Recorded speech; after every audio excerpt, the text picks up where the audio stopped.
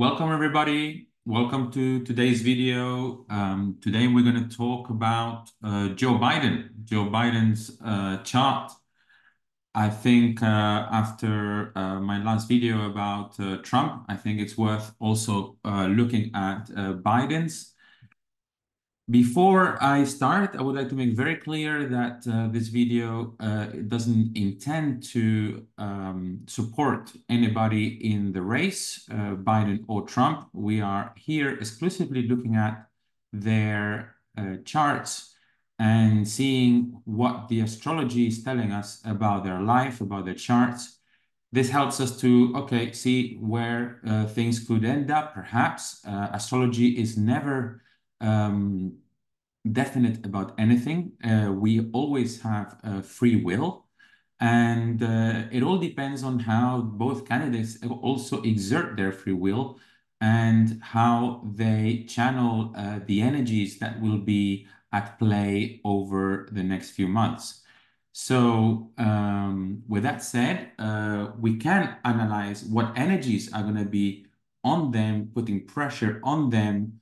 And because those are the planets, those are the transits, and that's also what happens to us every day, depending on where the transits are. These are putting some pressures on our life. Then it depends on us to make the right choices to express these energies, these pressures in a correct way in our life. If we don't, then life takes care of it in the sense that it creates situations which are more difficult for us. And in this case, maybe more difficult for Joe Biden or Trump, whoever we are analyzing. And by creating that more pressure, life is trying to send a message of, hey, correct the course, change course, do something different, okay? So I wanted to clarify that just so that we understand the context of this analysis. Okay, so with that said, let's look at Joe Biden's chart. Here is Joe Biden's chart. He was born 20th of November 1942 at 8:30 a.m. in Scranton. What we see here is in many ways very similar to what we saw in Trump's chart. We see many planets in the 12th house. Again, when we see this, this is showing that the native, the person that has this chart, has to dedicate his or her life to the collective. And this is because the 12th house is the house of Pisces, is where we dissolve ourselves. So by doing things for the collective, we don't do things for ourselves, we do things for others. And that's how it should be in theory. Whether every politician does that, I leave it up to you to decide. But that's the theory, at least, and that's what the universe wants us to align with when we have such a configuration. So dedicating our lives to the collective is very common when we have many planets in the 12th.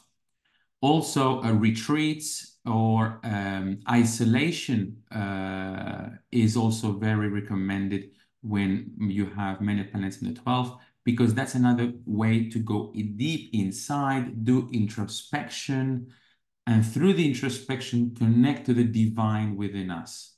And when we connect to the divine, we are also one with everything. So the objective is to be one with everything, whether through retreats, meditation,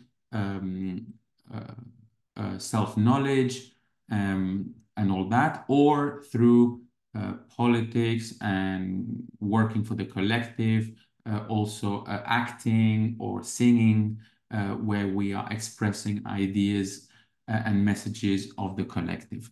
So here we see Biden, very strong 12th house, very much a life dedicated to the collective. And that has worked well for him until now, at least.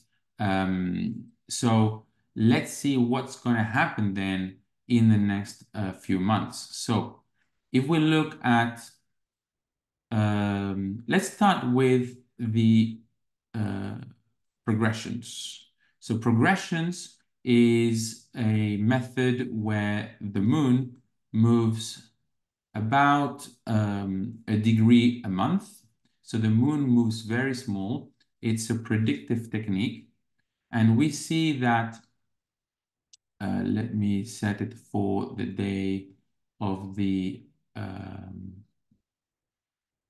of the election, which will be the 5th of November, 2024. And we see that the progressed moon will be on Joe Biden's moon, pretty much. I mean, 2 months, from 2 months before. So from September already, 2024, the moon will be on Joe Biden's moon. So there'll be a lot of focus here on his moon. So that means his emotions, his home, his feelings, his subconscious, his unconscious, his sense of belonging, all these things will be under scrutiny. Also, his moon is in his sixth house, which means that his sixth house is to do with health. So when the sixth house is in focus, his health could be in focus too. And we know that he does, at least on TV, to me, he doesn't look like he's top of his form, but he may say differently. Uh, but there's going to be some focus there, especially from September. His health is in focus, and his feelings and emotions are going to play an important role in his health.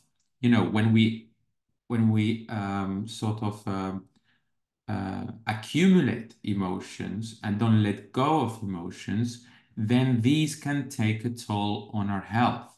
So it's very important to let go of emotions, but it's not always easy, as we know. And this is going to be a time when this is going to be in focus. So, with that said, we know that the moon also rules the eighth house. The eighth house, because here he has Cancer, and the moon rules the sign of Cancer always. So the moon rules Joe Biden's eighth house, which is the house of death and rebirth. Doesn't mean he's going to die. He could, like everybody, but he's 81. Um, and he could also have some health challenges, or he may need to do some big transformation. He may need to change things in his life with some focus on the moon. So there could be some crisis, because the eighth house is a house of crisis. So some crisis coming from around September 24 onwards. Now, let's look at the transits, because this is where it gets really interesting. We look at the transits, and if we set the transits as well for the date of the election, so 5th of November, here we go, there we go. We see, no, that's 5th of October, 5th of November. There we go. So we see that Pluto is going to be 29 degrees of Capricorn, which after being, right now, Pluto is already in Aquarius. Right now, and I'm talking today, 3rd of February, 2024, Pluto is in Aquarius. Pluto is 0 degrees of Aquarius, squaring directly Joe Biden's moon. So from now already, since now a week and a half, so a couple of weeks, Joe Biden is getting a square from Pluto to his moon. That's not an easy aspect. When Pluto squares the moon, deep emotions that have been repressed may come out in an unexpected, violent way, and he may not be able to hold them back. So that could be interesting. And if he doesn't express it, that could take a toll on his health, because his moon is in his sixth house. So expressing emotions is my recommendation to Joe Biden. He could be under a lot of pressure, both on a personal level, maybe also on his job, because the sixth house is to do with daily routines and jobs as well. So he could be under some pressure at home, and he needs to let go of that pressure, let go of those emotions. Don't try to keep them in. Don't try to be always very tough. At least he should have an outlet, if not on a public, at least not, if not in public, at least in private. He should have an outlet for these emotions. Um, there are many ways to let go of these emotions, of course. Um, but that I would leave it up to him. Then what is interesting is that on the 5th of November, well, Pluto will have moved back into Capricorn for a couple of months, but still it will be squaring, or will have been squaring for many months, this moon. And the Mars will be here just moving into Leo, squaring also that moon. So this is where I see a lot of tension with a Pluto opposite Mars, both squaring Joe Biden's moon. Oof, this is intense. This is intense times. So with Pluto Mars, there could be violence. There could be violence. There could be also lots of pressure on his moon, on his emotions. Um, uh, so let's see what happens there.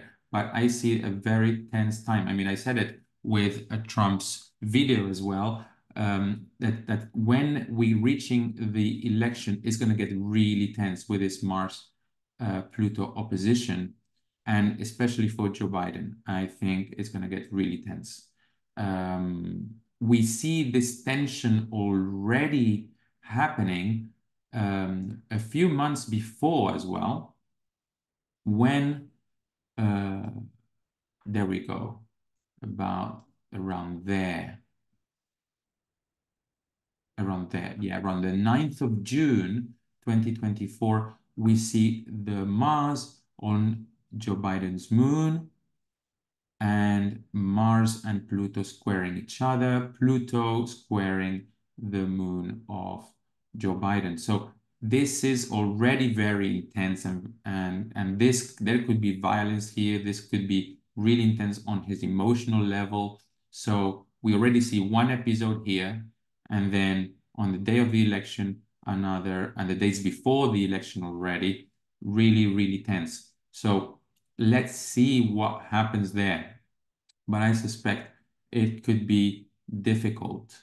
So that for me is more of a challenging aspects to Joe Biden than perhaps what Trump is seeing. So I suspect Biden has it a little bit more difficult here. Now, it depends on him.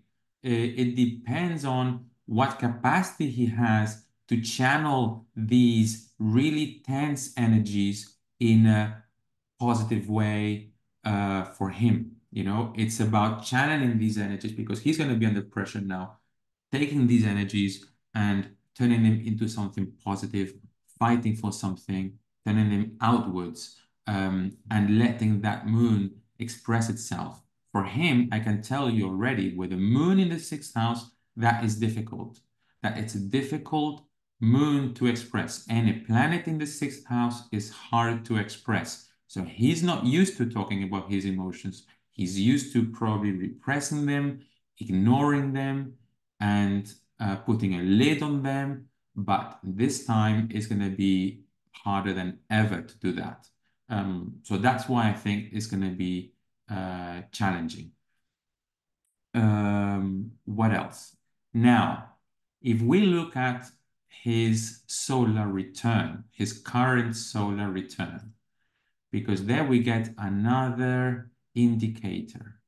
Let's look at the solar return. There we go. There we go. Now, this is his solar return. So this is the chart of Biden on the 19th of November 23 in Washington, D.C. And what do we see? Well, we see Mars in Scorpio, a super strong Mars. I mean, he also has in his chart Mars in Scorpio. So he has a very strong Mars. When we have strong Mars in our chart, we need to have an outlet. We need to be able to channel that Mars. So it means we need to be able to fight for something on the outside. We need to either do some martial arts, or we need to do some, we need to be fighting for something, but we need to be putting that energy outwards somewhere. Because if we don't, it accumulates inside and we can be prone to um, things like inflammatory diseases of some sort. So, but in this birthday, the Mars is also in Scorpio. Normally, it could be anywhere else in the chart. I mean, his sun is always going to be in Scorpio because he's a Scorpio, right? He's born on the 19th of November. But Mars could have been anywhere, but in this year, it's happened to be in Scorpio conjunct the Sun. So this is already saying, hey, this could be an intense year. This could be a tough year. And the ruler, the ascendant is in Leo. So the ruler of this year is the sun. So the sun is ruling this year, and the sun is under the aspect of a very, very strong Mars. So we could see more tension, more violence around, more war around Biden, and we've seen it. We've seen it that he's going to have to deal with war. I mean, recently we've seen the U.S. actually today bombing some positions of uh, some supporters, some Iran-backed militias in Syria and Iraq. So the US is more involved in war. So it could be that that's what we're going to see through this, but it could be that he's also under some pressure, whether it's on the health level or on a mental level, or whether he is under some degree of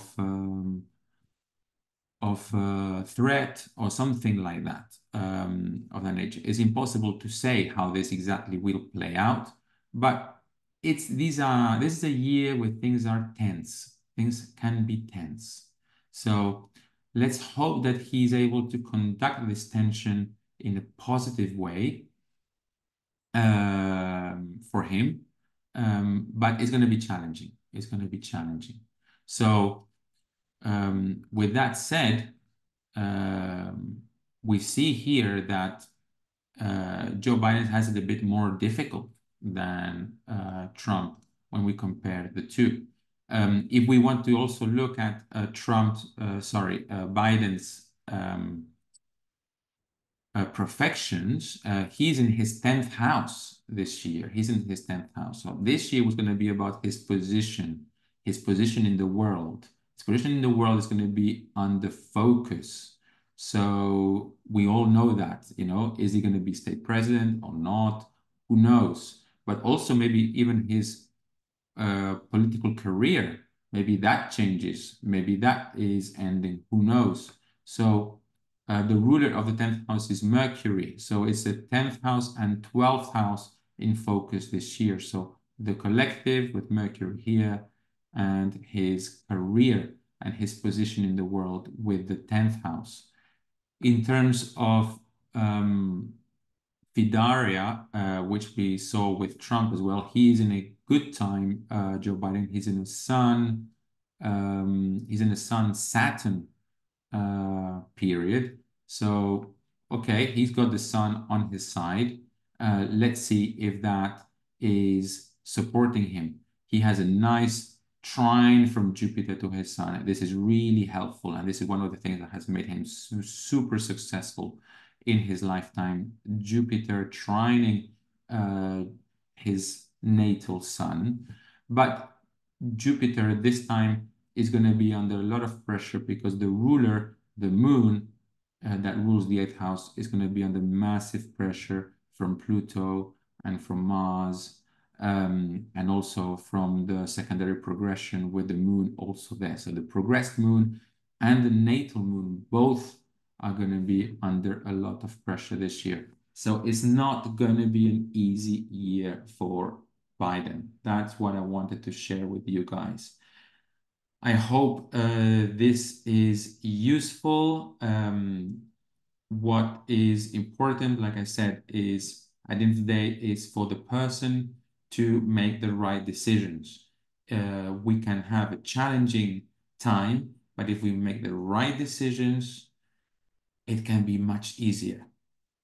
So let's hope that Biden works with the planets, transforms, because Pluto squaring the moon asks for transformation at the level of emotions, feelings, unconscious and subconscious. So he's going to have to bring out things that perhaps he has been silent about. I don't know if that's in the private space or in the public space. Could very much be on the private space with the moon, but he's going to have to transform and change. If he transforms and changes, especially with regards to some deep emotional stuff, he could do well, and that could empower him. If he doesn't, things could get more difficult. So let's hope he chooses well for himself. And that's what I wanted to share with you guys. If you enjoyed this video, please give me a like. That helps me a lot for my YouTube channel. Also, if you would like to subscribe, I would be very grateful as well to my channel in YouTube as well. So thank you very much, guys, and I'll see you soon. Stay posted for, stay tuned, I should say, for some more videos on astrology. Take care. Bye-bye.